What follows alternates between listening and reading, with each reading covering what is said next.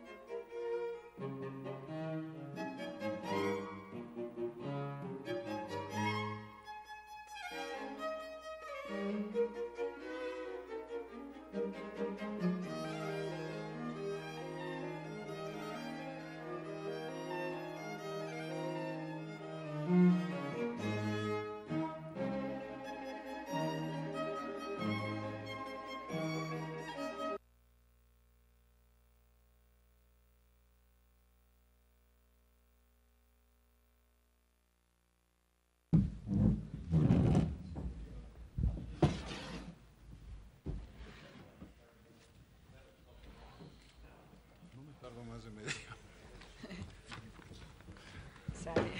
No, yo menos de 3 minutos.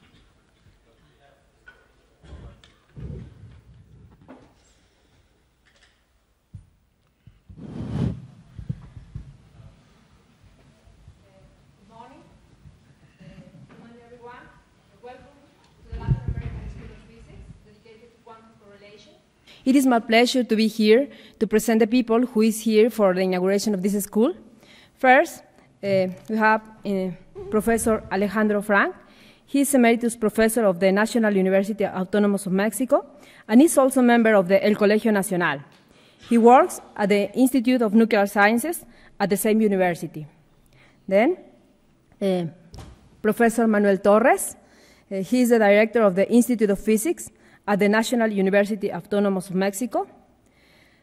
And finally, Professor Rocío Jauregui. She is the chair of this school, and she works at the Institute of Physics at the National University of Mexico. Professor Alejandro Frank will give some words. Hello, good morning. In the name of the organizing committee and as a member of El Colegio Nacional, I want to welcome you all to Mexico City and to the Latin American School of Physics, Marcos Moshinsky, quantum correlations. As we know, the school has a long tradition, going back to 1959, when Marcos Moshinsky, Juan José Giambiaggi from Argentina, and José Luis Leite López from Brazil had its first edition here in Mexico City.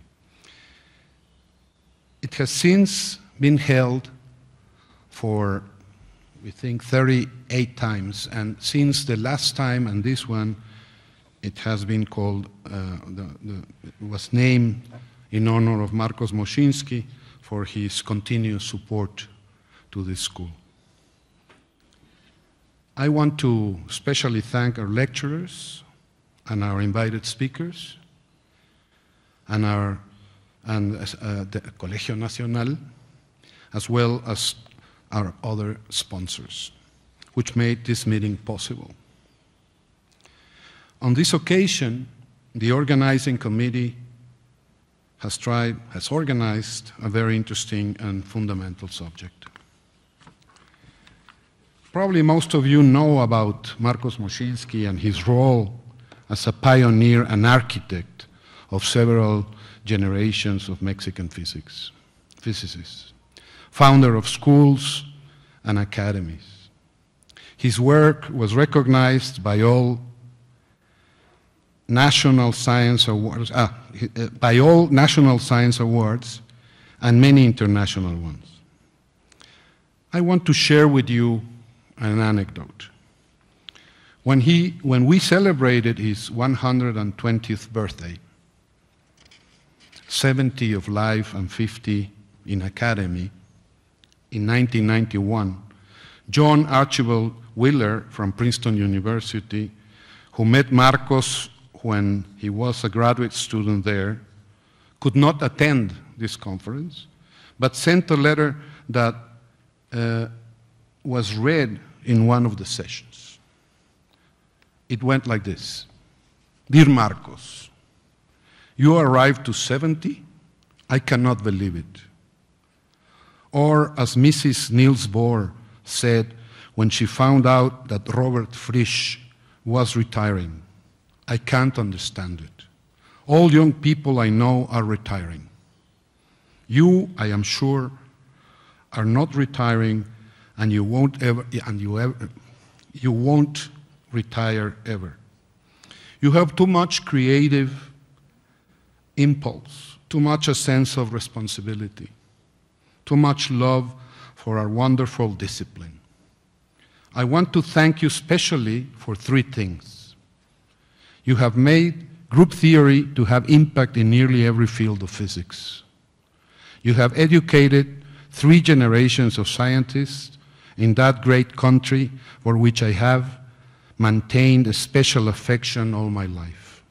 And lastly, but not less important, you have found a very special place in the hearts of your old Princeton colleagues, including Eugene Wigner and me. In the almost 20 years elapsed since then, and until Marcos' passing, he never retired. Marcos continued his academic work with the same energy, intelligence, and passion of his whole life. The Marcos Moshinsky Latin American School of Physics must be honored to carry his name. Thank you very much.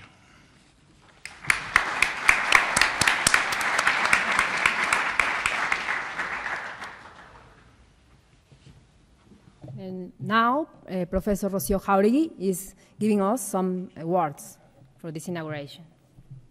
Good morning. I want to thank everyone that is here so early, and I also want to thank Colegio Nacional in the names of Octavio Novaro and Alejandro Frank, that are the coordinators of the school.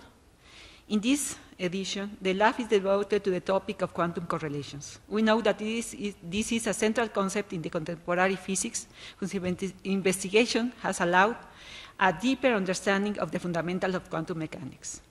ELAF this year will focus on recent experimental research, theoretical developments to properly characterize and control quantum correlations in physics systems. We will listen to lecturers that will talk about isolated ultra-cold ions, degenerate quantum cases, cavity QED systems, thermal clouds of standard unrelated atoms interacting with electromagnetic classical and quantum fields. The presence of all the students from Latin America, the presence of the researchers that are here, and the support of Sociedad Mexicana de Física, UNAM, was very, very important for this school, and we just want to start. That's all. Okay, so let's start.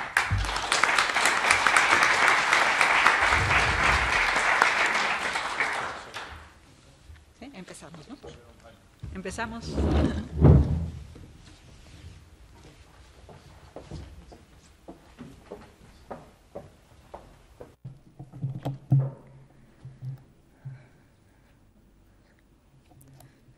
So we will start this morning session with the presence of Professor Edward Hines.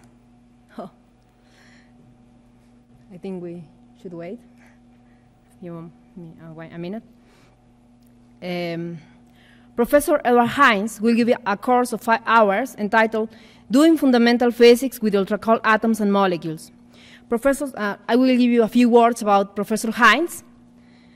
Professor Hines is in the Department of Physics at the Imperial College in London. In particular, he belongs to the Center for Cold Matter.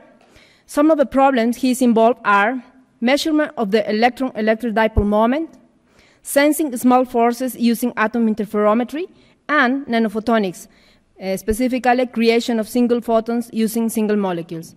So with us, Professor Edward Hines.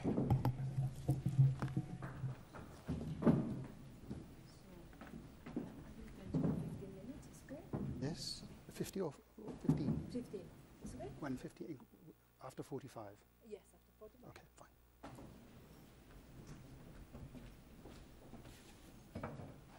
I have to decide where to stand. I think here is okay. So I want to begin by talking about interferometry. And I think interferometry is a good way to start discussing quantum correlations, because it's a central feature of interferometry, at least the kind of interferometry that I'm going to talk about, that there are quantum correlations. Of a very simple kind. I'm an experimentalist. I will try to have rather few equations, but I hope that you will ask questions if things are not clear. I'm told that there's a question time of 10 minutes at the end, but my feeling is if something comes to your mind while I'm speaking and you're anxious to find something out, just raise your hand or call out, and I will try to notice you, and we can discuss. So yes, I work in the Center for Cold Matter at Imperial College, where we have a number of experiments which use quantum correlations in many different ways. And so the first one I want to tell you about is atom interferometry. In the UK, as actually in the rest of Europe now, there is a strong push towards applications and devices. We are required to use quantum mechanics to make useful instruments and to push forward industry. And so a question that I've often asked is why are atoms good for sensing? And interferometry is indeed good for sensing, so let me begin with this simple question. Why do atoms make good inertial sensors? Well, one point, of course, is that to very high accuracy, every atom of hydrogen, let's say, is identical to every other atom of hydrogen, or rubidium, or whatever atom you use.